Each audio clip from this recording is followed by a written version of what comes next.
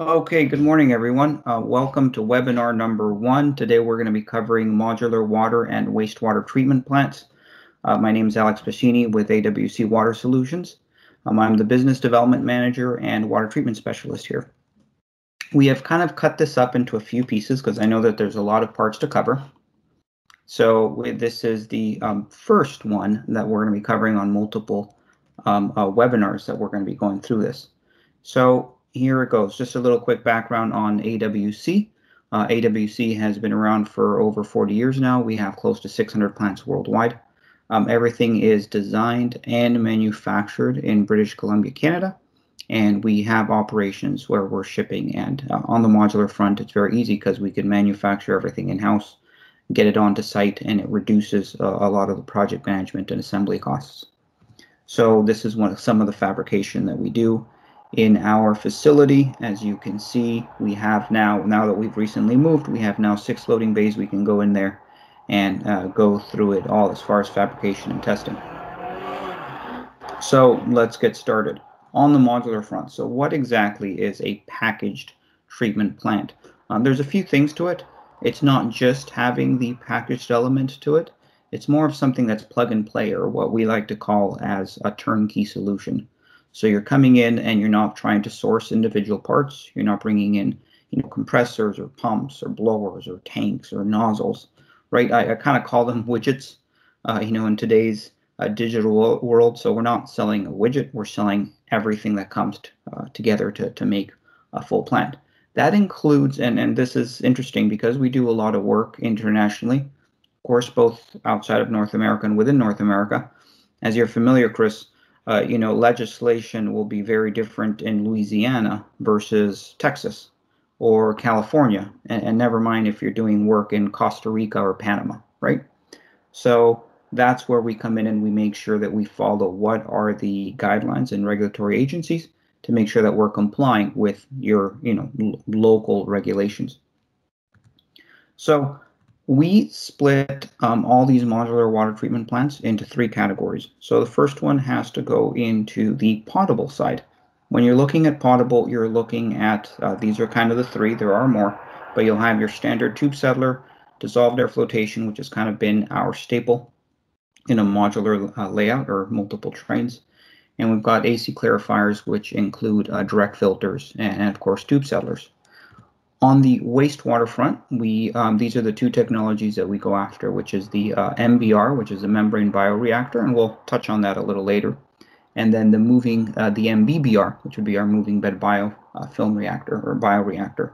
Of course, this is a kind of containerized train, just to give you an idea of what it looks like. And that's paired up with a dissolved air flotation at the very end to achieve a better effluent quality. And then we've got our skid mounted systems. So, this includes reverse osmosis, ultrafiltration, and pressure filters. On the pressure filter front, there are some particular metals, say arsenic and uranium, where you need pressure filters. You can't do it through a clarifier or some kind of gravity filter. So how familiar are you with dissolved air flotation, Chris? Have you used these before? No, the systems that we normally sell are extended aeration activated sludge plants. More on the wastewater. So for wastewater, yeah. We don't do potable water. We cater to potable water, or we cater to water systems, reverse osmosis, and so forth with pumps that we sell. But we don't produce reverse osmosis equipment or packages or anything like that. But we do have a lot of experience with activated sludge systems. Okay, so I'll skim through the potable water and then kind of get more on the wastewater front, which is, I know that's kind of a few of the industrial applications that we had discussed. I can tell you though that we are curious about water though. So I mean, where there's any type of water or wastewater, I mean, I'm interested to see what's available to try to promote any of that. Of course. So in the industrial front, if you are trying to do any kind of pre-filtration, for example, even for water reuse, this is a standard dissolved air flotation plant. So you start with a flocculation mixer. So you've got your floc cells 1 and 2 for slow mixing and rapid mixing. Here we're adding a floc. Then you go into your dissolved air flotation where you're actually having the bubbles go through. So it picks up those microflocs, brings it up to the surface, and essentially you've got these brushes here that are on the top that will skim the top of the actual water source, removing anything. Now, of course, these have some limitations, so it's good up to about 50 NTUs of turbidity. You really don't want to go anything over higher. I know this has 200, but it really depends as far as peaks. It can handle very high levels of organics, simply because organics tend to stick to the flock and rise to the surface. And it's pretty complex footprint. So you can see each one of these trains can handle about 1,400 gallons a minute. So if you ever need to go higher, you can do 2 or 3 of these in a row. We just finished doing one in New York, well, New Jersey, actually, North Hudson, that they're doing 10 trains, and they're going up to 25,000 gallons a minute. So pretty high flow rates. Then on the modular front, of course, we've got media filtration. So what's nice about these is that not only are you still using your flock mixers, but you can vary whatever media you're using. So if you're going after turbidity, you can you start with a sand base, and then you can do anthracite or zeolite, which handle pretty high levels of turbidity. Then you can either go carbon if you're going after organics in a lower flow rate, or manganese dioxide if you're going after metals, say iron or manganese, to precipitate it out. Each one of these trains can go up to about 1,500 gallons per minute per train, and you can see you can still achieve some pretty good log reduction going through them. Now, again, they are limited to as much as the turbidity front, and simply because you are going through a bed that then needs to backwash. So you can see that there's a backwashing function to that.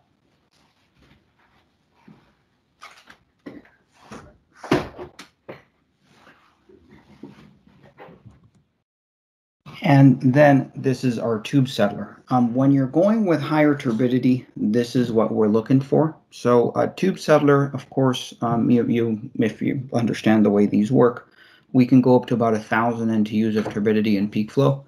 You still start with your flocculators and mixers. You are adding a different polymer because you want to make sure that you give it the gravity. And it's almost reverse of dissolved air flotation. You're encouraging, by giving it a broader surface area, we're encouraging the flock to drop to the bottom, where we can take it out of a sludge. And we still use a filter media at the very end, almost as a polishing stage. So you'll see it's almost like we're still using a very similar gravity filter at the end, and we use it like this in a smaller cell, so we can achieve higher flow rates. But the tube settler is what's doing all the heavy lifting. This is one of the ones that we did in Arizona. This was rated at 2 million gallons per day. One of the nice things with this one, it was actually featured in a Texas magazine. I believe it's called Global Wet, which focuses on environmental projects and water treatment. So this is one of the nice ones. And we allowed for some space on this end so that we could have a second train and bring it up to 4 MGDs, 4 million gallons per day. This is another project that we did in Canada for Port Hardy. One of the unique things about this is, again, we're going for the modular approach. So we were able to do it.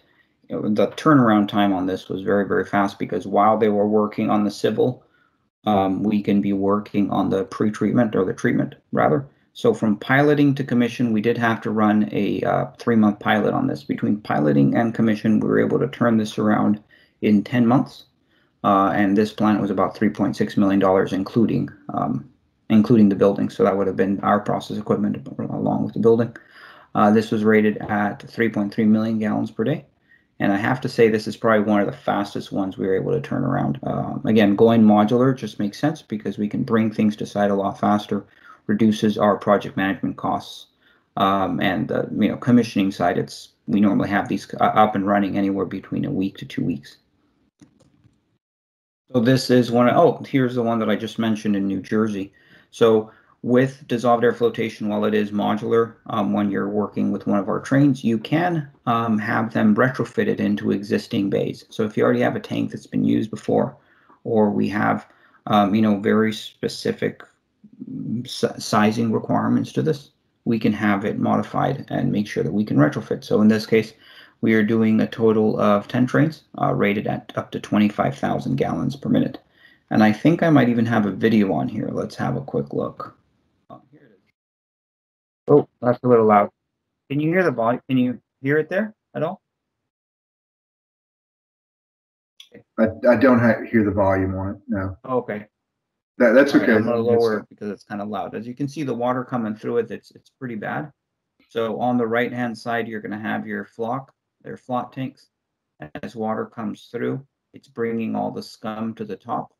This is water coming right off Hudson River. So this is on the border of New Jersey and New York. Water's not good out. Yeah.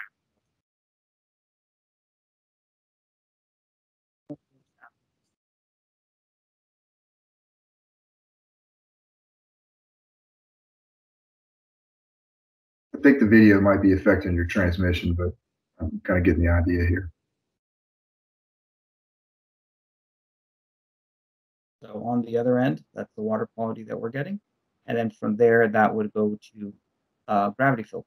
You can see that the water on in there is a lot better. It still has a bit of organics in there, so we'd have to do some tweaking on the chemistry side, but pretty clear. So that kind of gives a quick summary on the modular plants that we're doing on the wastewater and some of the on the potable water and some of the advantages. Now we jump to wastewater. Now we do narrow our wastewater to two specific technologies. It's just what you're good at, and you kind of stick to what you're good at, and that is the MBR and the MBBR. I'm sure you're familiar with the process, although you primarily use activated sludge. So in this case, this particular one was a project that we did for BHP for a mining site. So here we're going with our pre-filter screens with our EQ tanks based on their, this wasn't even state policy, this was actually done by the company. It had to be isolated in a completely separate room for any kind of off-gassing. So we had our EQ tanks coming in. It goes in through the treatment train. So this is actually a total of 2 trains. Comes in through the membranes. So these are the membranes that we're using. From the membranes, we go to our sludge tank. We've got our treated water coming out on this end. Treated water is coming out on this end. And then we have the sludge. We've got a dewatering stage. So in the dewatering stage, we can actually pull it off of the sludge tanks. In this particular case, we're using a centrifuge. We can use both centrifuge or we also have belt presses or V presses that can do a pretty good job on the centrifuge front.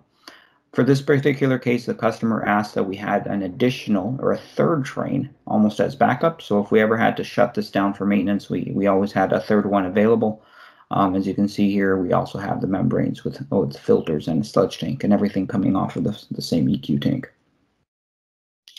Do you manufacture your own sludge press? We do not. No, we have a 3rd party that we bring it in from. Gotcha. Is there a particular one that you use? The name escapes me right now. Okay. But, I'll think of it in a minute. Okay, it is a centrifuge. Okay. No, sorry, that was a question. You are using centrifuge? Or is this a belt press? It's a what? Is it like a belt press or a V press? The one that you use? I think it's no, it's not a belt press. I think it's a V press. Our municipal guys have more experience with those than I do, but I know we have them available. But I was just curious if you all made your own. Yeah, no, we don't manufacture them. This is kind of a small part. We kind of stick to manufacturing the whole plant and bringing everything as a whole. So that would be one of the things that we bring in as part of the package. So yeah, if you're familiar with the difference of what's known as a side slip or an external membrane, what we're using is rather than putting the membranes inside of the tank, we can make it even more compact. This is a 40-foot container. This was originally designed for a mine up north where they were doing something like this, rated at 48,000 gallons per day. So we had our pre-filtration screens on the top. We have an EQ tank that's sitting in here. Everything is going up through the membranes. We've got our blowers and pumps up here with our process control. And then we've got a sludge tank on the bottom here.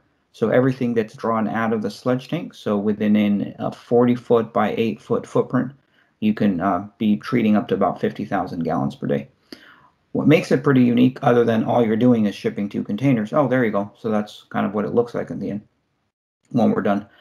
Not only is it shipping, pretty easy to ship is that you can actually, we have another one that we are running at 112,000 gallons per day. We used 2 of these containers. So we put 2 containers on the bottom. We can still do the same pre-screening. It's just the configuration looks a little different. We still do the same pre-screening. We still do external membranes. We have a longer rack, and we can still achieve about 112,000 gallons per day. Here we go back to the traditional internal MBR, where we're putting in our membranes in here. I don't remember the flow on the top of my head, but this was of course quite a bit smaller. But we can do the we can do our pumps and controls down here, and up here we would do some of the pre-screening going straight into your EQ tank. So this is quite a bit more compact. Then on to the MBBR. Again, as you can see, there's quite the modular function to this, and because of that, we can grow in size. So this is a 2-train MBBR. So I've got our pre-screens with our EQ tanks on the front end. It's going to be moving through the MBBRs. This is in case we've got our tank 1 and tank 2. You know, that was actually a mistake there. This is denitrification. So we've got the aerobic tank, and then we've got denitrification in there. And it's going through our DAF. What's unique about this setup when we tie it into our DAF is we can achieve a very high EQ, a very high effluent standard simply because we're going through a DAF. So it almost turns into a polishing stage, and you're not just drawing off of your MBBR. So the sludge coming off of this goes back into the sludge tank with some recirculation, and then we also have some of the DAF sludge that's also going into our EQ tank. This one was done for God's Lake. I think I have some more pictures later on. But what's nice about this layout is that we have another application where we're using the same design, but with 4 tanks. So what we do is we add, instead of having 2 trains, we add a 4th train. And if you take a look at our EQ tanks, because this is a larger community, we were able to use the exact same sludge tank with a slightly bigger dewatering stage, but then we just increased our EQ tanks. So here's some of the nice things about setting something like this up. So if you go into, let's have a quick look into the next one. So this is one that we were doing with a concrete. With a concrete layout. This was not a retrofit. This was actually being done for a project overseas.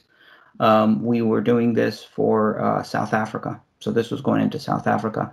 Of course, it's quite a bit cheaper. Excuse me, it's pretty expensive to be shipping out some of these trains down there. And in their particular case, here we only have 3 trains, but the project was a total of 9. So there was going to be 3 of these layouts. So we had a larger EQ tank on the outside, which was being done outdoors as a lagoon. We were coming in through our pre-screening and going straight into MBBR. Our splitter to make sure that we can divide the feed. And then we had our sludge tank. And again, we go back to our DAF. I don't know that I have the image here, but I have another one that's like a 3D view of this layout. If you can't really tell, but this DAF is a lot smaller than this because you need a pretty small DAF to handle this flow. This particular DAF, we actually decided to do 2 trains so that we can, of course, have the redundancy around it. And if we're operating 1 or 2 trains at a time, we can also bring this down and be running 1 DAF train. Is this similar to what you'd be doing in concrete, or do you stick more on the activated sludge and you don't go to MBBR at all? No, we don't do an MBBR at all, really. I mean, we just, the size of the plants that we normally are relegated to vary from, 2,000 gallons a day up to maybe 50,000 gallons a day or so forth. It'd be a steel plant above ground. We do, offer some cement plants, whether they are in the ground or above ground. But they're all extended aeration, but we don't go into DAF at all. So this is pretty interesting. Yeah. Okay. So you wouldn't be polishing it up. Yeah. We can optimize a plant by adding a DAF element to it. So you add a DAF train to it, and you can not only achieve a higher flow rate, but you can hit a pretty good effluent. Yeah. That's a drawback to the extended aeration plants, the activated sludge, where it might, at best be somewhere around 85% efficient or so. And in order to get your numbers down, your effluent quality down, you end up having to incorporate a tertiary filter of some sort. Right. that's got anthracite sand in there to polish it down. But those tend to be expensive overall, and like to find an alternative. Correct. Yeah, this keeps it pretty compact. A lot has to do with the chemistry and how you're doing the flock, or you're running the flock tanks. But on the wastewater front, we tie in outside of the membrane bioreactors. We'll add a DAF to every single one of our MBBRs with very good results. So, what happened here? So if you take a look at it, you'll see that we have a MBBR. So this MBBR is one that went to Hawaii. So this was rated to 45,000 gallons per day. I guess it would be similar on the high end to the flow that you were running. And then, let's see, unfortunately, I didn't get to go out to Hawaii to get this one commissioned, but we did have somebody going out there and making sure they got it in. We didn't do the whole project. We did part of it, but as you can see, we can do some of the MBBR pretreatment. These are the trains, and then they had very large EQ. This was going to a resort, and which was somewhat remote, as you can see, the area. So it was kind of tricky getting all the equipment there, but once it was there, this was commissioned in under 2 weeks, which is, pretty record time for a wastewater plant. This is another project that we did up in Fort McMurray in Alberta. Fort McMurray is kind of like the Texas of oil, the oil capital hub here in Canada. So this went out there with a building. They needed the building as well, so we were able to manufacture the building and get it shipped out. So once it was dropped onto site, this is what it looks like on the inside. You had your bioreactor tanks. These are the membranes that drop into, and then this is kind of what it finished like. So again, another 45,000 gallon per day in an actual whole building. I was making a presentation for this. I believe we were in Michigan, and we were using this images, and they were like, "Wow, your roads must be pretty flat, and there aren't a lot of bridges to be able to go through something like this." And yeah, when you're going into Alberta, or what we call the prairies, much like the Great Plains in your area, it's very, very flat. There aren't a whole lot of bridges, but there was, some of the trying to get everything to site. There's always some kind of risks to try to get everything, especially in that size. Yeah, that was exactly my thought, because in Louisiana and Texas, everything's an overpass. We'd never make it with that. No, you wouldn't get 5 miles before you had an issue trying to go through that, especially in Texas. So this is kind of the end result. So we have our EQ tank on the outside here.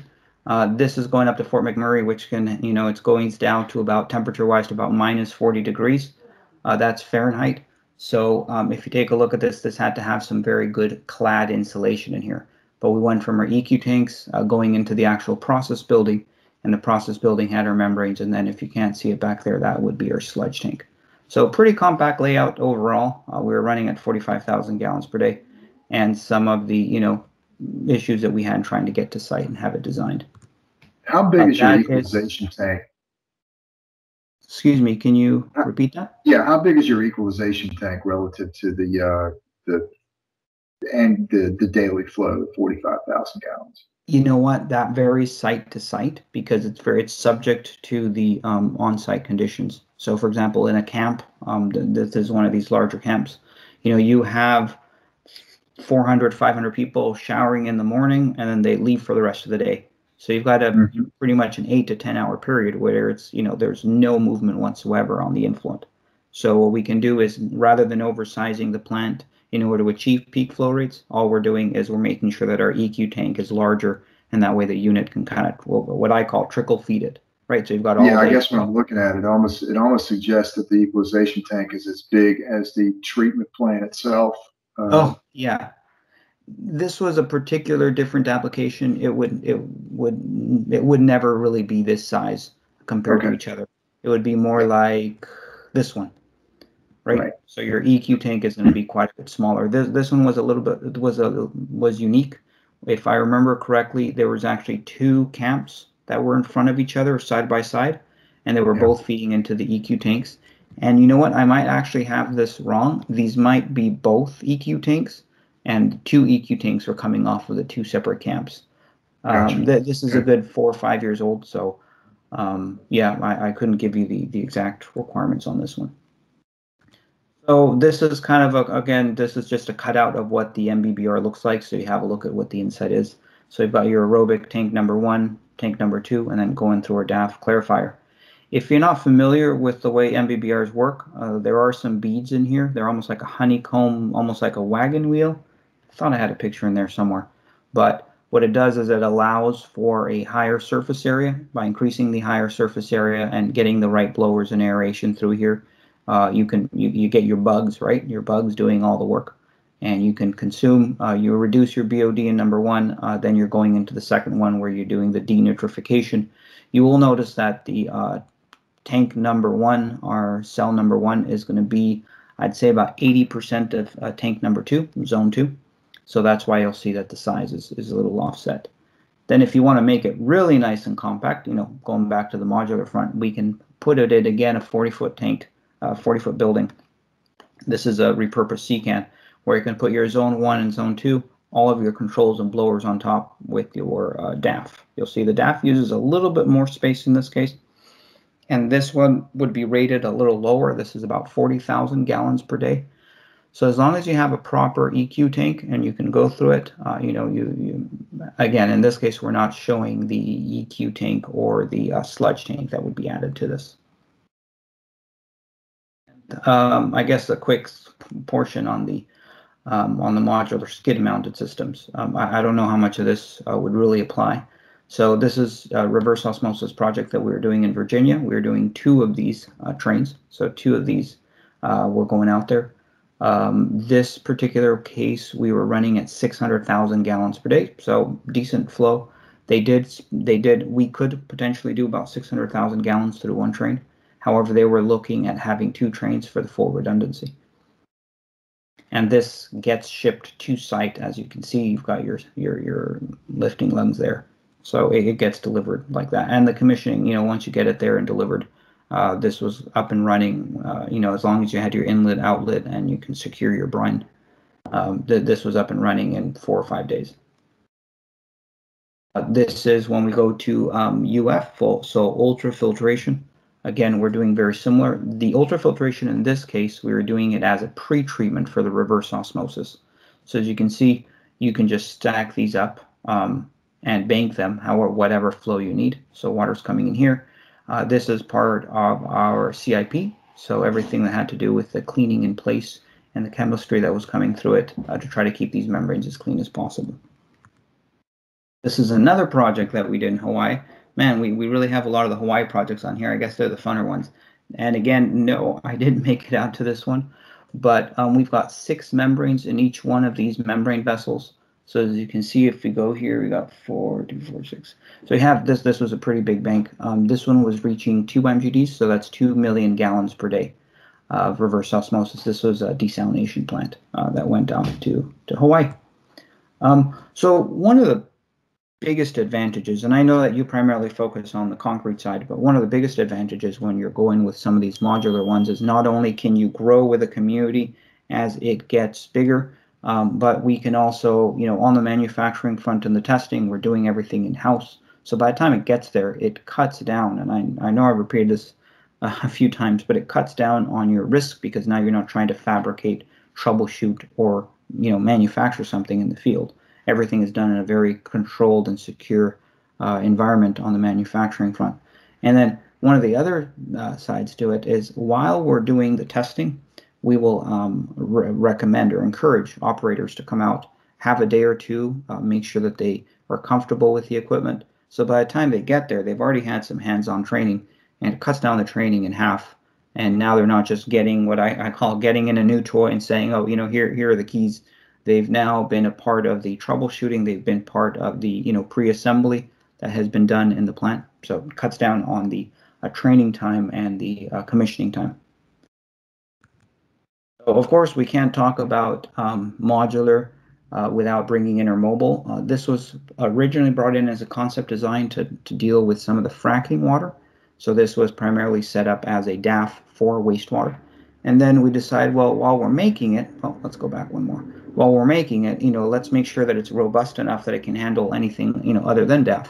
Not that DAF isn't, it's already water that's pretty tough to come by, but we were able to modify it to make sure that we can do dissolved air flotation for both potable water and for brackish water.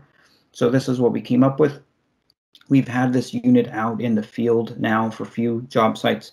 We were working on a customer in Arkansas where they were bypassing their water treatment plant, and they needed this for 3 months while they were bypassing their water treatment plant to do some major upgrades. So this is rated at 200 gallons a minute. The idea was to use 2 of these, put 2 of these at 400 gallons a minute so that they can be running it for 4 months, 3 to 4 months. This is a trailer, and of course, this is available for rent. I don't know that this would really apply for something that you might be using, but you never know a customer in your area. We could get this out to you potentially in, a week turnaround, or maybe 2 weeks turnaround with everything that's going on. But, this is available. No, that's certainly that's very interesting, because there are some opportunities for that. That if these other plants, I think that's always been some of the apprehension, has been, what do you do in the interim when you're trying to swap a plant out and so forth. So, for instance, it might be as much as, I don't know, maybe 70 cents a gallon to send it off site and have it treated. That's right. I'm not sure how much that would be per gallon as a total, but if you had something on site, you didn't have trucks coming in and out to do that, and then paying a vendor to treat that at 70 cents a gallon, I think that would be pretty attractive. Yeah. So to wrap the webinar portion of it, this is webinar number 1 of a 12-part series. Full disclosure, this was recorded at a later date, so thank you everybody for listening in, and this will be posted on the YouTube channel later this week. Thank you very much.